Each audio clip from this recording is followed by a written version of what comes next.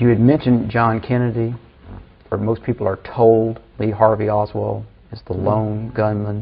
What do you think of all that? Steve, it's fascinating because there's a book that you can get in any library. It's called The Last Dissenting Witness. It's by Jean Hill.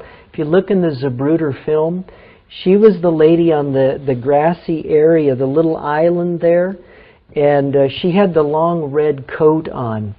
And Jean Hill writes in her book, and she says it was so obvious that as she was standing there, she heard shots coming from many different directions.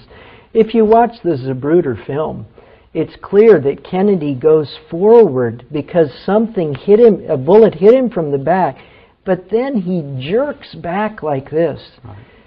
It's obvious, Steve, there were multiple bullets that were shot from multiple directions that assassinated Kennedy. And there were 3 reasons why they killed him. Because he wanted to reestablish the coining of money by Congress. He tried to pull us out of Vietnam, which was a Catholic war. And he tried to dismantle the CIA.